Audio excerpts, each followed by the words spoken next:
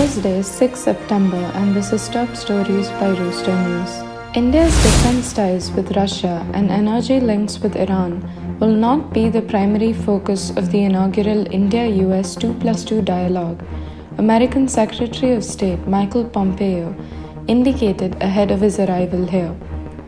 Mr. Pompeo and U.S. Secretary of Defense General James Mattis, who arrived here yesterday evening, for the dialogue with their counterparts External Affairs Minister Sushma Swaraj and Defense Minister Nirmala Sitharaman, will head their respective teams for two-level talks. Today's discussion is expected to take a comprehensive look at strategic ties between India and the US. On top of this discussion is the likely US plans to have a landmark agreement on communication and coordination on security issues, COMCASA, and the sale of high-tech military items. The 2+2 dialogue was planned during Prime Minister Narendra Modi's visit to Washington, D.C. last year, and issues related to Iran and Russia that are important to the administration of President Donald Trump are expected to be discussed. However, sources have indicated that India prefers to avoid third-party mentions in bilateral talks. The US has been demanding that India zero out energy supply from Iran, even as Delhi has avoided spelling out exactly how it would comply with this demand. The other major US concern is the S-400 missile defense shield, worth $6 billion, that India plans to acquire from Russia. US media sources have reported that both the issues would feature prominently in today's talks. Following the formal talks, both Mr. Pompeo and General Mattis are scheduled to pay a visit to Prime Minister Narendra Modi this afternoon. The Supreme Court yesterday ordered that minor survivors of rape or sexual assault will get compensation on par with women victims.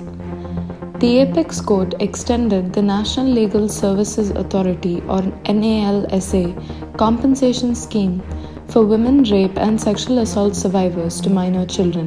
The NALSA scheme would be applicable to minor victims from October 2nd until the Center frames compensation guidelines under the Protection of Children from Sexual Offences or POCSO Act.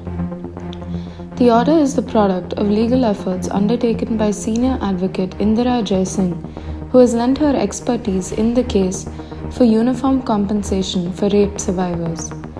The case had begun in the Supreme Court with Ms. Jaising raising her voice against the dormant state of the Nirbhaya funds. She has argued that compensation for sex abuse survivors should be a source of financial solace for victims of sex crimes and acid attacks during court trial. The CBI yesterday launched simultaneous searches on the residential premises of Tamil Nadu Health Minister Vijaya Bhaskar, Director General of Police T.K. Rajendran, former Minister B.V. Ramana, former Chennai Police Commissioner S. George, and others in connection with the Gutkha scam. The charge against the accused was that they had received bribes from a leading Gutkha manufacturer to allow the sale of banned tobacco products in Chennai. The development triggered a demand by opposition, led by DMK President M.K. Stalin, to dismiss Mr. Bhaskar and Mr. Rajendran. However, Fisheries Minister D. Vijay Kumar said the searches did not mean that they were guilty.